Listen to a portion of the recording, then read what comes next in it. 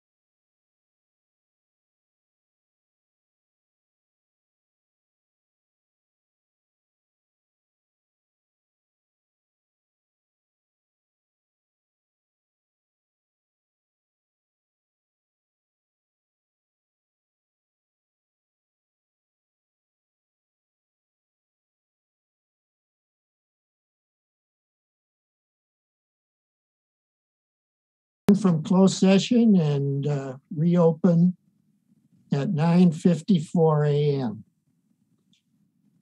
And in closed session, we voted to approve the extension of the probationary period of the public defender employee, 5A, and for 5B, we upheld the denial of the employee appeal for the supervising code enforcement position. And they were both unanimous. So that allows us to move on to 6, where we have, it looks like, one classification study. Yes, and that would be me. And it's actually 2. I combined them because they're Oh. basically the same. Oh, yeah, right. So this is a classification study requested by the district attorney for legal secretary 2. There are 2 incumbents. And the recommended motion, well, let me start at the summary. Yeah. The district attorney requested a classification study of 2 legal secretary, 2 incumbents who perform legal and administrative support tasks in direct support of the district attorney and of the assistant district attorney. The incumbents and their supervisors and their appointing authority completed the required position description questionnaire. HR staff has reviewed the PDQs in conjunction with the request and the classification specifications of legal secretary 2, and has determined that the 2 incumbents do perform at a higher level of duties in support of the district attorney and the assistant district attorney than the duties of a legal secretary 2. As the highest ranking attorneys in the district attorney's office, handling the most complex cases and carrying the responsibility for the administration of the district attorney's office, the district attorney and the assistant district attorney must have directly assigned support staff that are able to handle the legal support and support them in the same way executive coordinators and administrative secretaries provide direct support to their department heads and elected officials. The support provided to the DA by Ms. Sutton and to the assistant DA by Ms. Nichols is more complex and responsible than the scope of work of legal secretary 2. In addition to legal support work, they manage and maintain daily calendars, monitor criminal caseloads, assist with discovery, conduct research and gathering information and statistics, and relieve the DA and the assistant DA of various administrative duties. Both of them interact with a variety of high-level individuals in support of the DA and the assistant DA. And the classification of legal administrative assistant is distinguished from legal secretary by its responsibility to provide complex administrative support to a division or department director. Historically, the county has only assigned legal administrative assistant to very small departments, such as the alternate defender's office, in which there are no other legal clerical staff. On the other hand, other larger departments and offices have executive coordinators and administrative secretaries that provide direct support to the department head, elected official, or other high-ranking official. This is the level of support that Ms. Sutton and Ms. Nicholas, I'm sorry, I've been mispronouncing your name, provide. And in addition to recommending that the commission approve their class spec, I did make a modification to the legal administrative assistant. It's been updated to reflect the role of providing direct support. You'll notice on the class spec, the area that's highlighted in yellow says that it's distinguished from legal secretary by the responsibility to provide complex administrative support to a division or director. But yet nowhere else in the class spec did it talk about that kind of support.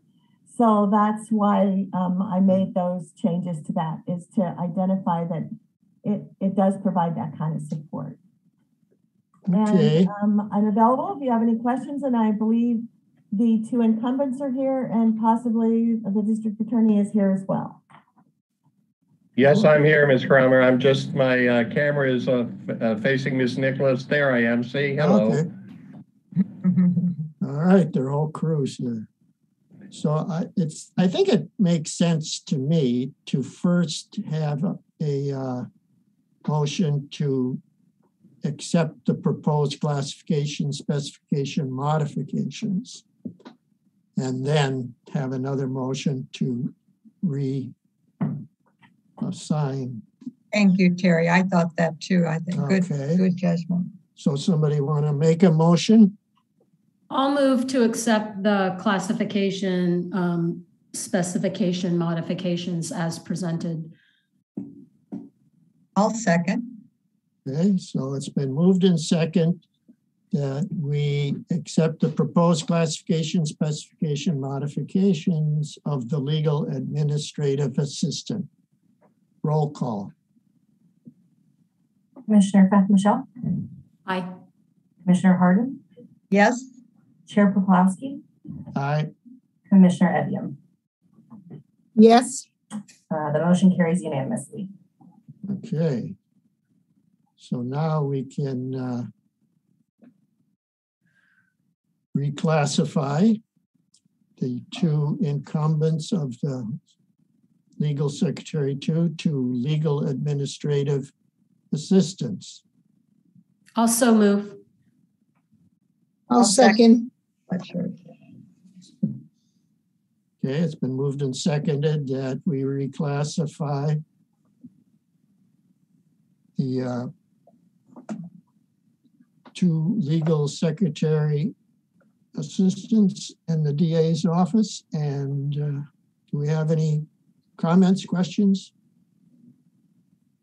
Doesn't sound like it. So roll call. Chair Poplawski, Aye. Commissioner Evian, Aye. Commissioner Beth Michelle, Aye. Commissioner Harden. Aye. The motion carries unanimously. Okay, well, that was short and sweet. Thank you. You're welcome. Osti? Yeah, Can I say something? certainly. First of all, I want to tell the commission, I think you already know this, that these PDQs are a form of slow torture. So Oh, really? I commend Ms. Nicholas and Ms. Sutton for getting done. It went through a many level review process in our office, and it was well done from the start. I also want to thank Ms. Kramer for helping us through this and reviewing them. As hard as it is to write it, I'm sure it's hard to also read it. And so I know the commission has looked at this also. So I thank you for your ongoing hard work. I don't come to see you that often, but thank you again. Well, you're welcome. Okay, So you ready to leave? Enjoy the rest of your day. Thank you. Have a good day. Thank you. Thank you. Bye-bye. Thank you. Okay. So there's no other business, it looks like. Not today. Okay, so that brings us to the Human Resources Director report. Okay, so I wanted to do our 2021 year in recap and review. So I just put it right there on the agenda. So I'll read it, and I don't think I'm going to have anything other than that. The District 1 Commissioner resignation, the seat remains vacant since January of 2021. That's how we started our year. During the year, we conducted 10 meetings. The November meeting had no quorum, so after public expression, the meeting was continued in December. In those meetings, you heard 24 classification studies, 3 application appeals. You approved the performance evaluation format modifications, not only for the countywide eval, but then a couple months later for the sheriff's office standard format. And during this time, this year, the Human Resources conducted 461 recruitments, and we received 4,048 applications for those. Wow. Wow. That's good. Yeah. Good. Wow.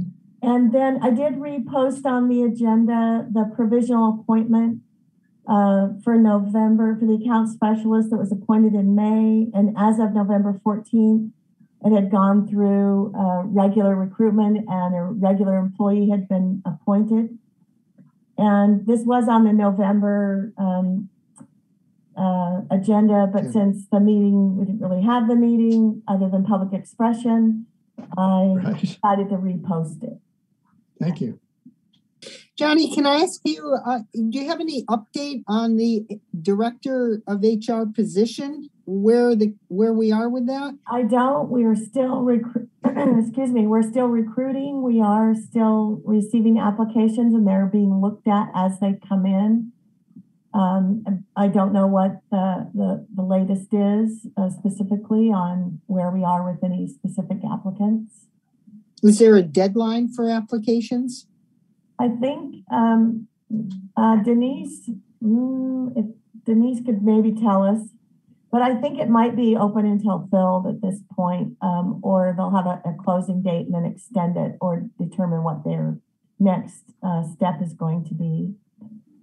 And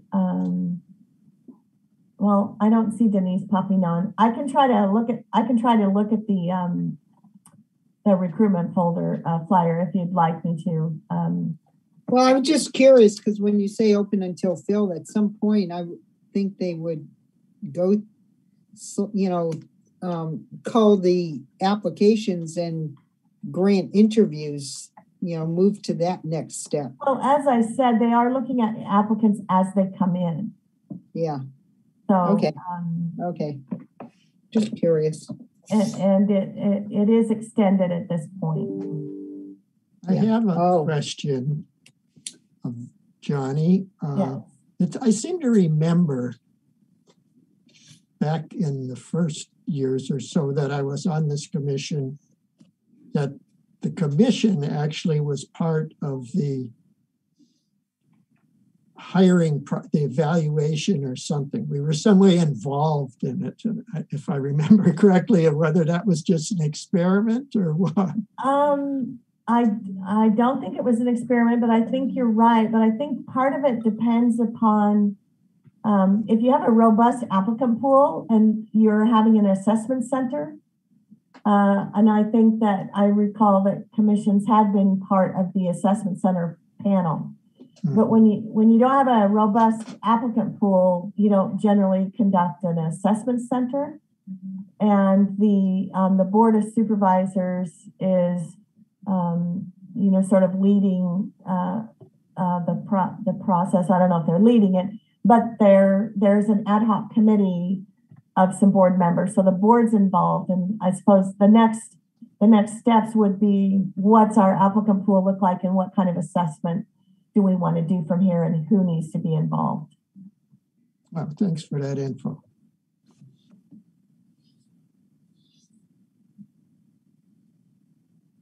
Well, hopefully we'll see you for one more meeting, Johnny. Yeah, hopefully. Yeah. Okay. I know, but if this is our last meeting, it'll just hinge on making sure that we have items and a quorum for February 16th. But it's been I'll just say now, it's been a great run. I don't want to cry, so I don't want to say too much, but I think I've learned a lot and I appreciate the commission's input and fostering of the whole civil service process and the whole idea of having a civil service. I know that not everybody loves it, and it has its pros and cons, but I do think it's a good process, and I appreciate all of your input throughout the years. Well, and Johnny, I just want to say I'm going to miss you. I've enjoyed getting to know you, but from a commission standpoint, I'm going to miss your historical knowledge, your depth of experience, because there's many times where you've made comments like you did today, where you've been clear that you're not intending to sway us, but that you wanted to provide some context. And that context came from your experience with the civil service process and what this commission has done or not done over the years. So that, I think, is a resource that the commission is going to I personally will miss it. I'm sure all of us will miss it. So thank you for your service. Thank you. Thank And you. I'm going to miss your smiling face. Yes, yes. Yes. Thank you. Remind me, Johnny, how many years were you with the county? 24. Yeah. Wow. Yeah, Okay. Hey, you want to serve on the empty seat? Well, if it's still empty after I've been retired for a year, I guess I should consider that. You Wow. should. Yeah. You should. There All you right. go. There we go. Okay. Never know what will happen in a year. Right. Well, I Well, have a word. I have to say, as a still considering myself a new member, I really appreciate the professionalism that you bring to us. Thank you. Your preparation is so thorough and complete, and for me, I really value that in you. So thank you so much. Thank you.